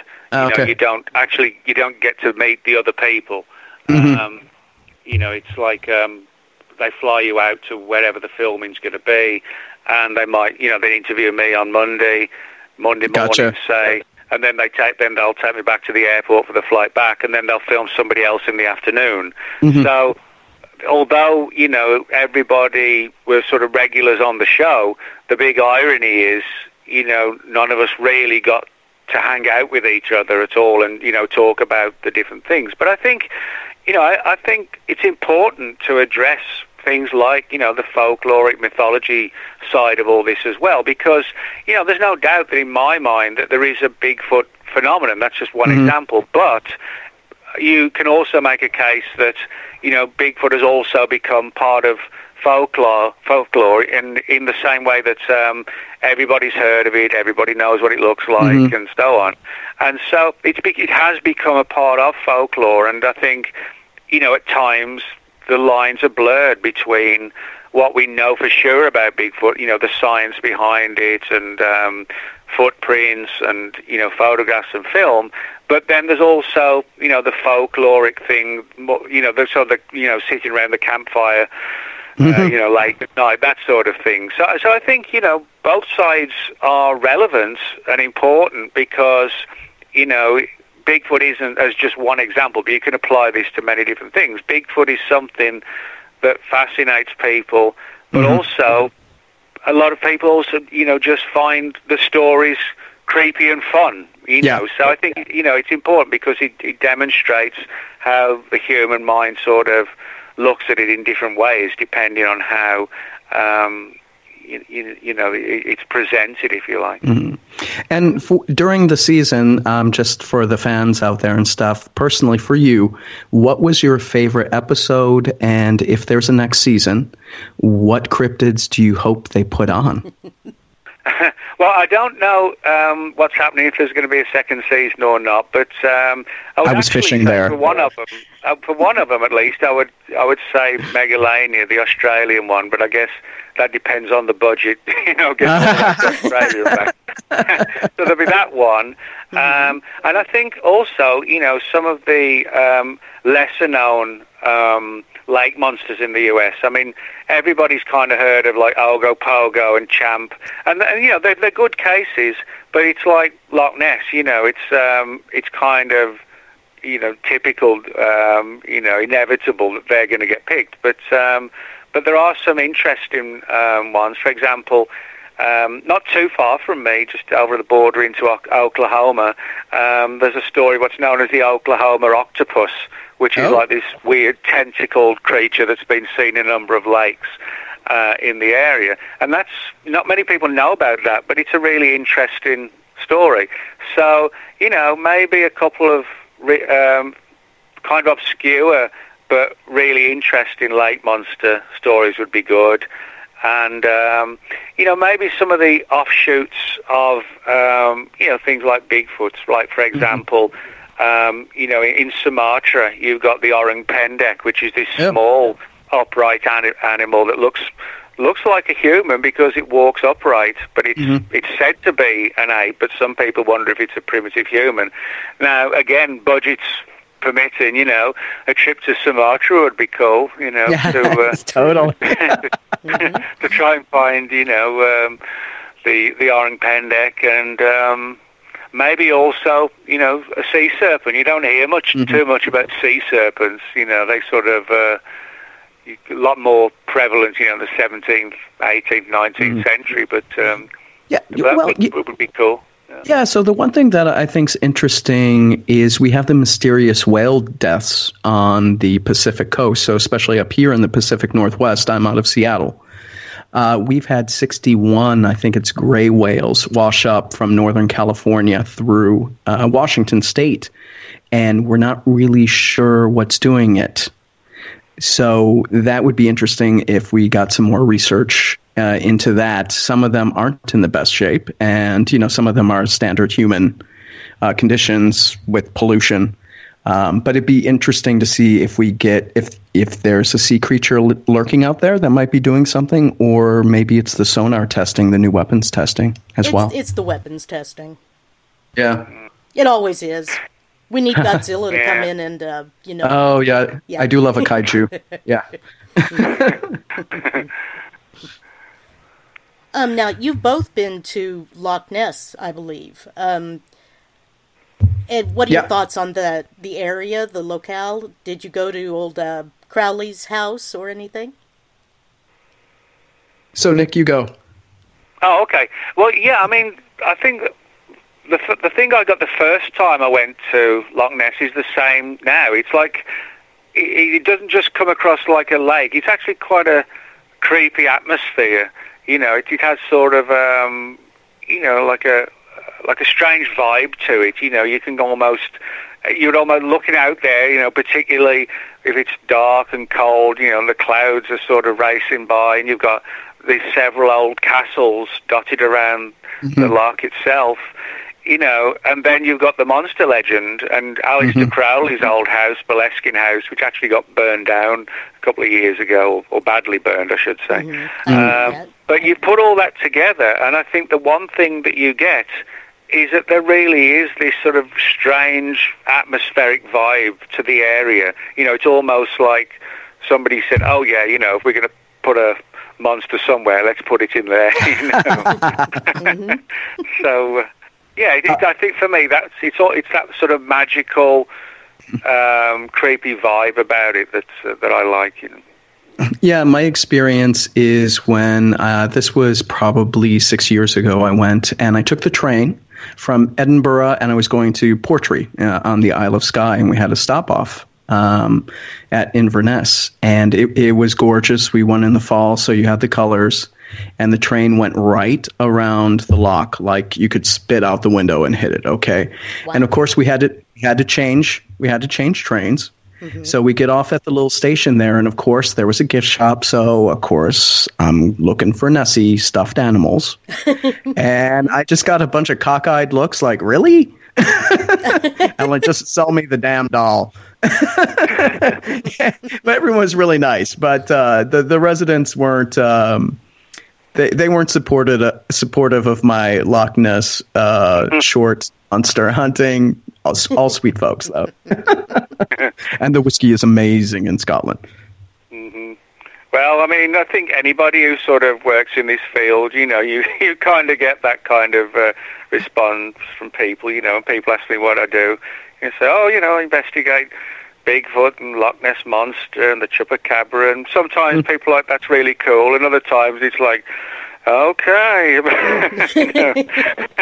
the eye rolled, yes. Yeah. But I don't care. Yeah, I don't care. Yeah. I'm the same way. I mean, I'm primarily a ghost hunter on the side, and, I get all the crazy looks. Go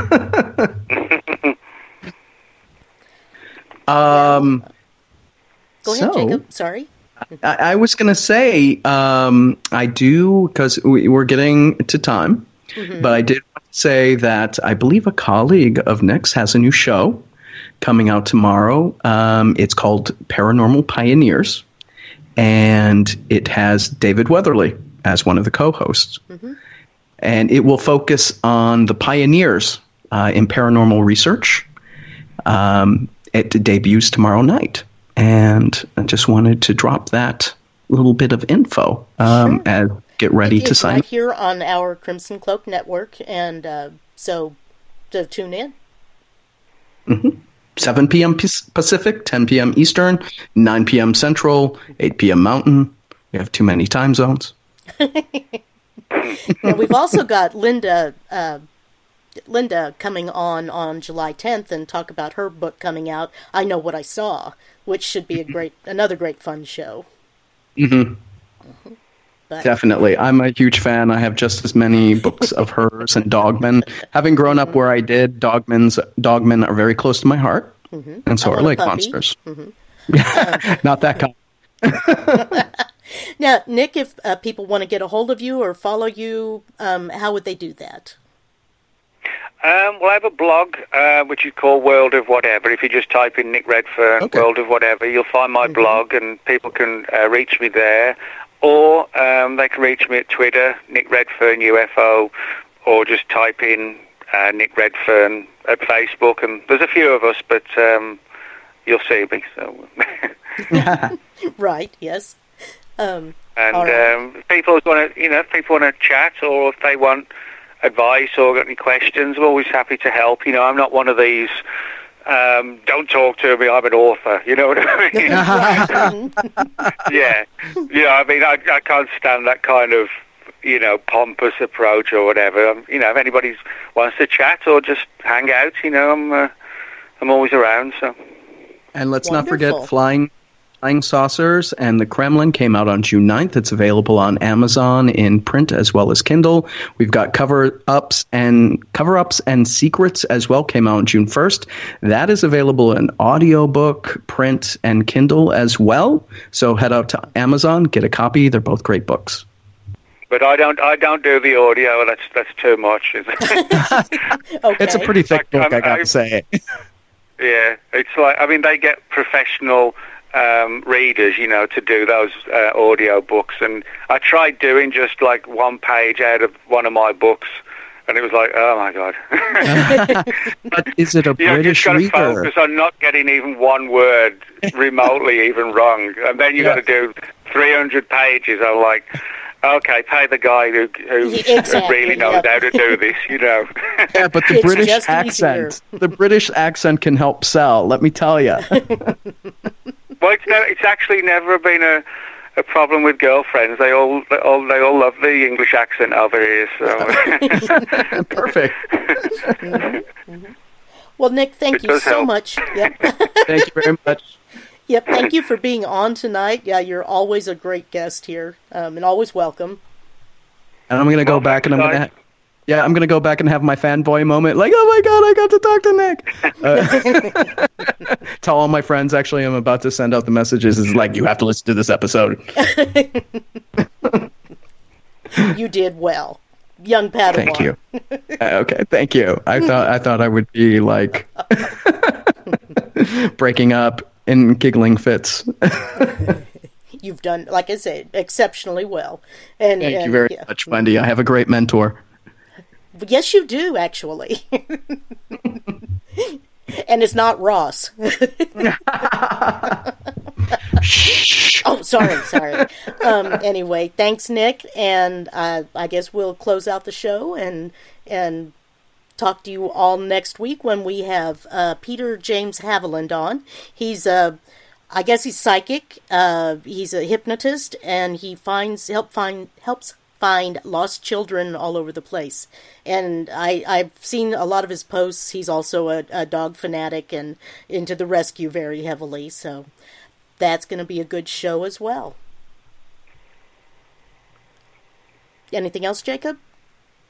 Like I said, tomorrow night, Paranormal Pioneers with Ross Allison and David Weatherly, 10 p.m. Eastern, 7 p.m. Pacific, right here on the Crimson Cloak Radio Network. Yeah. First guest is Lloyd Auerbach, the paranormal professor himself. So I am very excited about that one. I will definitely be tuning in. Yes, you will. All right. Thanks, everybody. Have a great week. Take care. Thanks, guys. Take care. Tune in tomorrow night to Paranormal Pioneers with Ross Allison and David Weatherly at 10 p.m. Eastern, 7 p.m. Pacific. The paranormal professor himself, Lloyd Auerbach, is the guest. That's Paranormal Pioneers with Ross Allison and David Weatherly, Thursday night at 10 p.m. Eastern, 7 p.m. Pacific, only on Crimson Cloak Radio.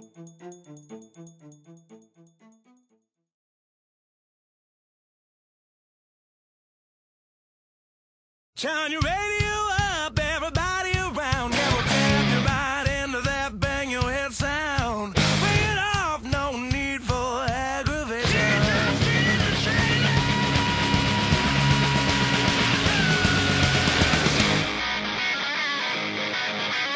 Wake up, little girl, I need you now. I'm looking for a one-on-one.